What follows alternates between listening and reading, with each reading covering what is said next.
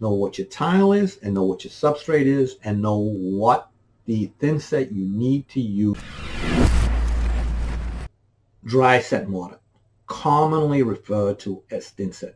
What kind of thinset you should use for what kind of surface and what kind of tile. There's two main types. There's modified and then there's unmodified.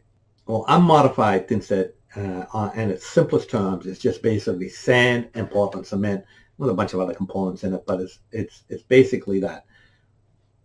Modified thinset, it has the sand, the Portland cement, and polymers in it. The polymers in the mortar are to promote better curing, better adhesion, and help with the curing process. So the crystals, as they grow in the mortar, and that's what mortars do, is they grow crystals and they intertwine and they penetrate into the surfaces and they create a bond. The polymer modified thinsets are designed to retain moisture to help that happen better. Plus they add an adhesive quality to the thinset. An unmodified mortar just only depends on the crystals growing to penetrate into the substrate.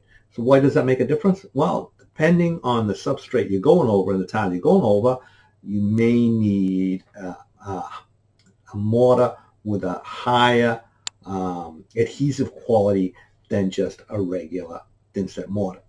So where do you use an unmodified mortar? Well, unmodified mortar almost completely disappeared in its use until Schluter came along and they created, and they had their uncoupling membranes and the waterproof sheet membranes that required an unmodified mortar because tile was set between impervious substrates and the modified mortars weren't drying out. Now there's been a development since that actually was the case, because now there's been improvement in mortars. Well, that's not so much of a problem anymore. If you're looking to use a mortar and you to buy a particular mortar and you get confused when you go in the store, it'll say the mortar to be used on plywood, used for ceramic tile, for porcelain tile, and to list a bunch of the substrates that you can use if you mix it with this or mix it with that. If you're looking for an unmodified mortar, because that's what you want to use and that's what you've been told to use, you're going to look for this standard on the bag. It's going to say ANSI A118.1. That's an unmodified mortar, and it actually has very limited uses. Most people will use a modified mortar. Now, modified mortars are three basic standards. There's A118.4, which is the lowest tier, A118.11, which is actually EGP mortar, exterior grade plywood, which is a better polymer modified mortar that will adhere to plywood. If you need to install a membrane, or even if you're going to install tile directly to plywood, you have to use the A118.11 mortar. And don't get confused with A118.1, which is unmodified. If you use an A118.4 mortar on plywood, it'll stick to the tile, but it won't stick to the plywood. When you go into a store and you're looking for a thinset and you don't know which one to use, just remember, 0.4 is not good for plywood, and 0.11 and 0.15 are good for plywood. And it'll always say on the bag, it'll always say meets or exceeds ANSI A118.4. And then if it's a better, it'll say meets or exceeds ANSI A118.4 and A118.11.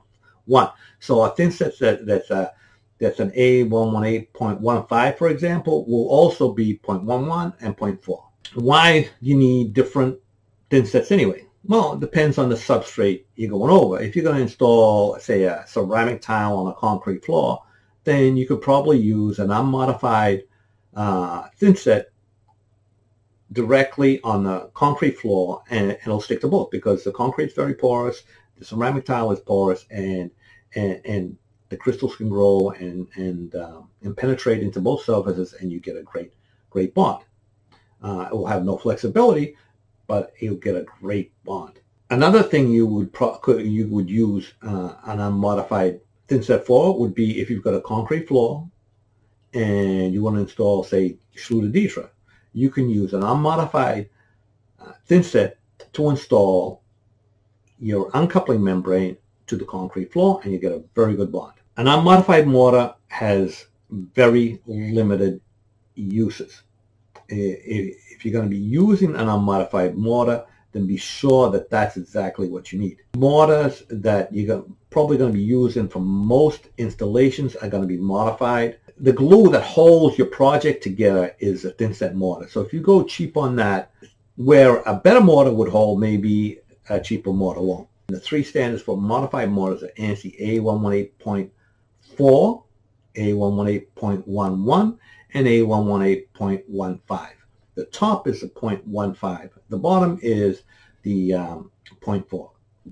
If you're installing a tile on a cement board, you want to use a modified mortar, and especially if it's porcelain tile. How do you tell the difference between a ceramic and a porcelain tile? Well, for one, porcelain is denser and it's less absorbent.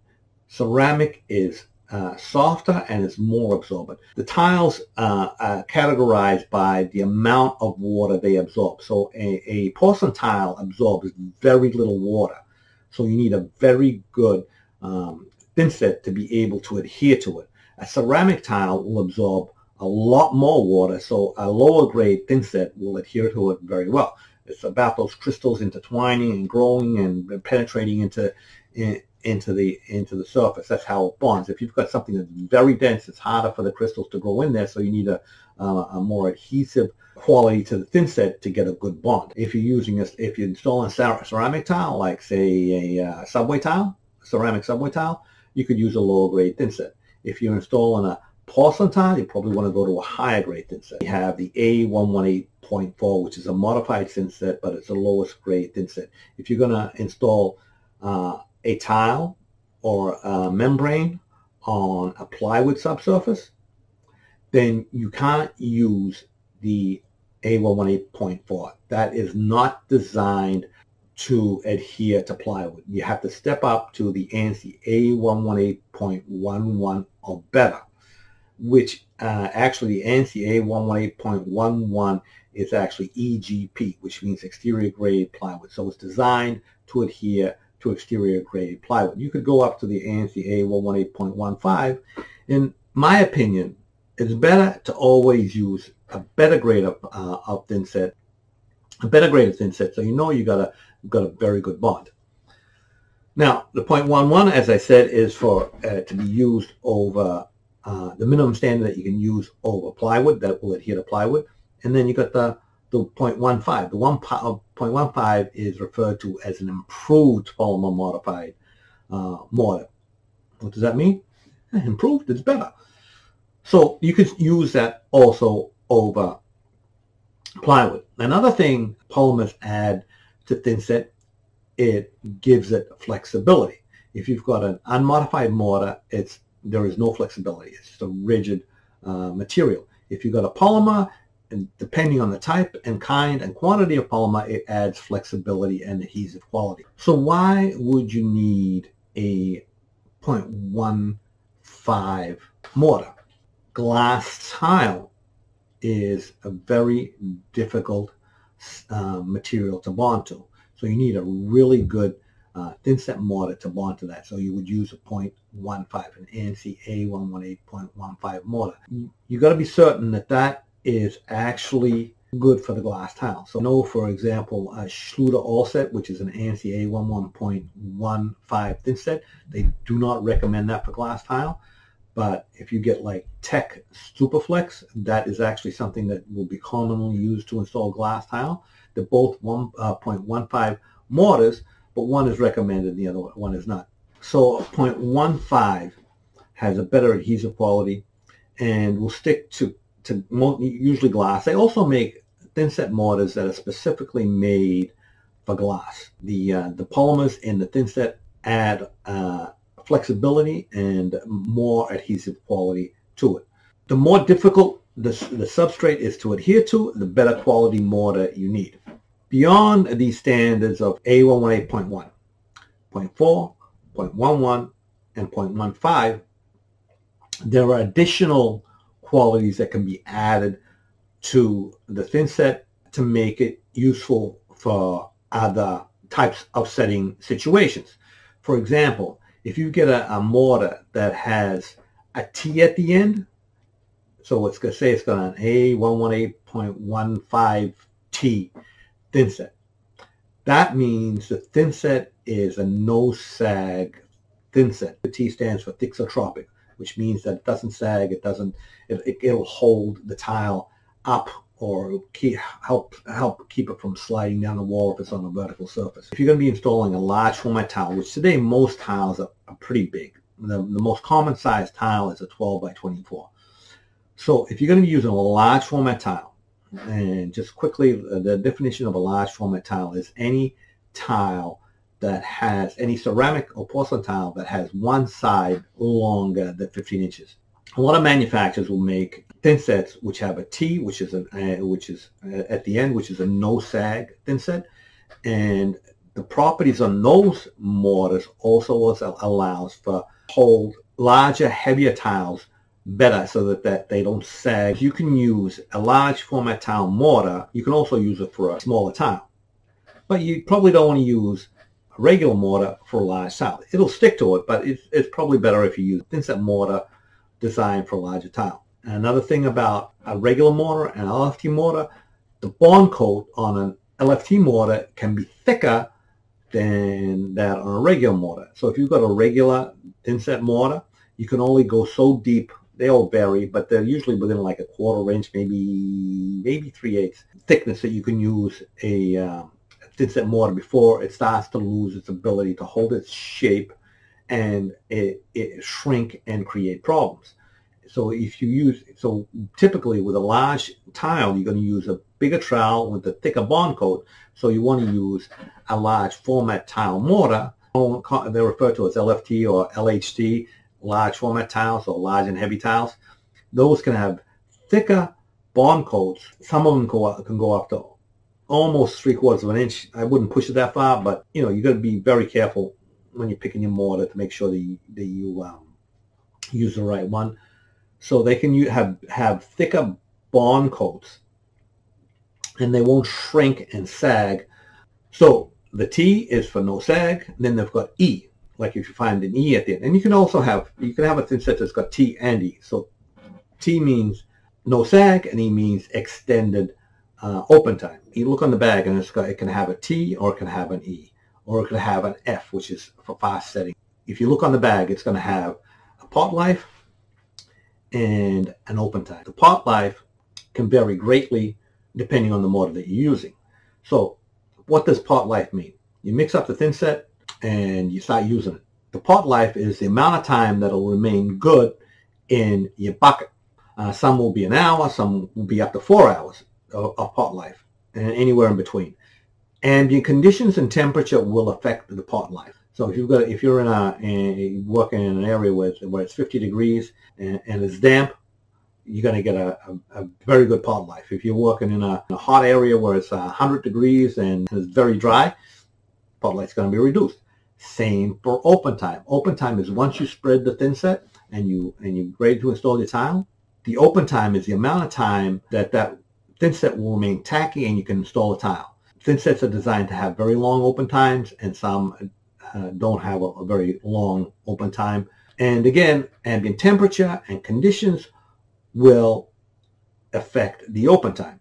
If you've spread some Thinset and you've gone a long way and you're starting to just place your tile, make sure that the Thinset is still good.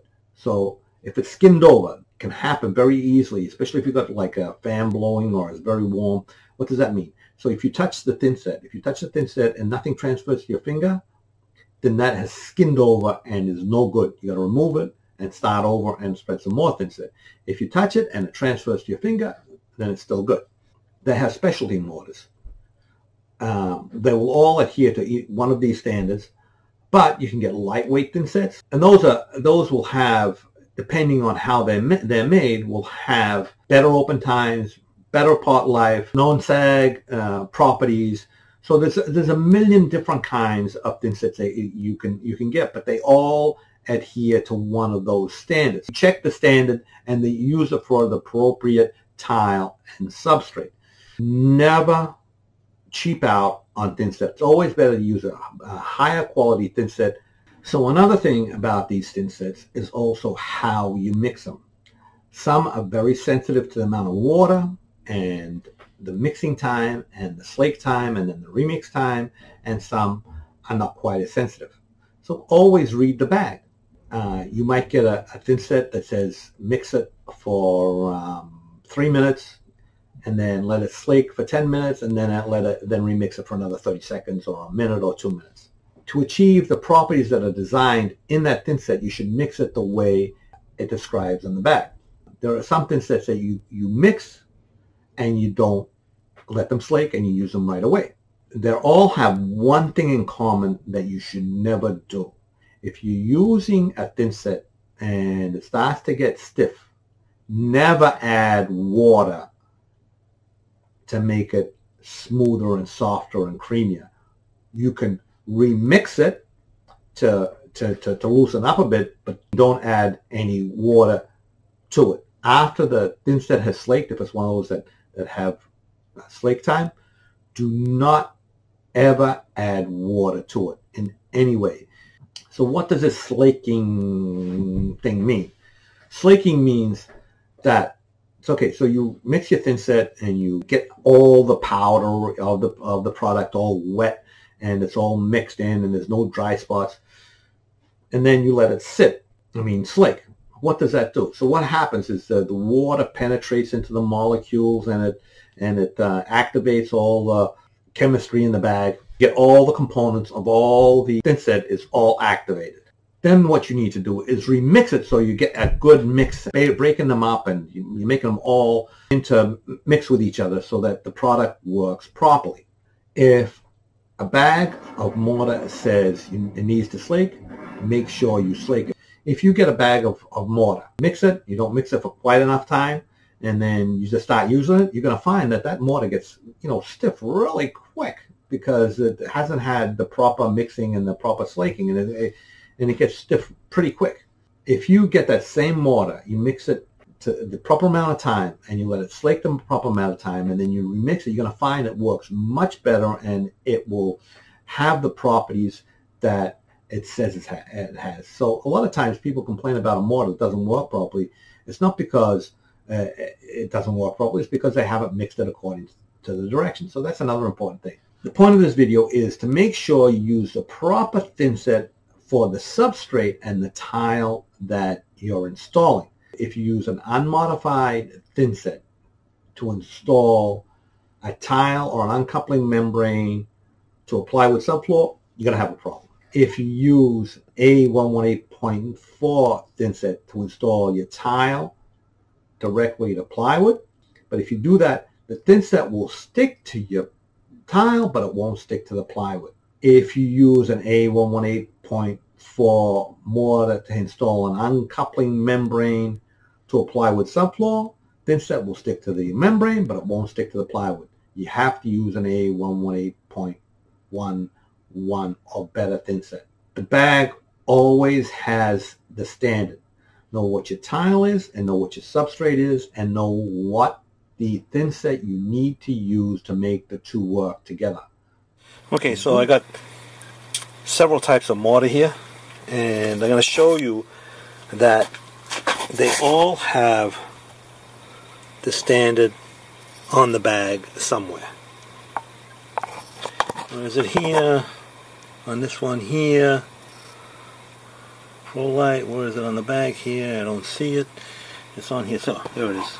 It's on there as well. There's another one here. This has it on the bag. Also, right there. And this one right there. So we got 1, 2, 3, 4. So they all have the standard on the bag. If you do that and you mix it according to proper mixing directions, you're going to get the pot life, you're going to get the open time, and you're going to get the consistency that the mortar is supposed to have. Mortars also come in gray and white. They're exactly the same. There's no difference. It's the same standard. It's just the color. The white will always cost a little bit more than the gray. There are some materials that you have to use white. Like, for example, if you're installing a natural stone, you always want to use a white mortar. If you're installing glass, you always want to use a white mortar. The more chemistry in a bag, the more advanced it is, the more it's going to cost. Glue that holds everything together is the Thinset. So you always want to get a good quality mortar to install.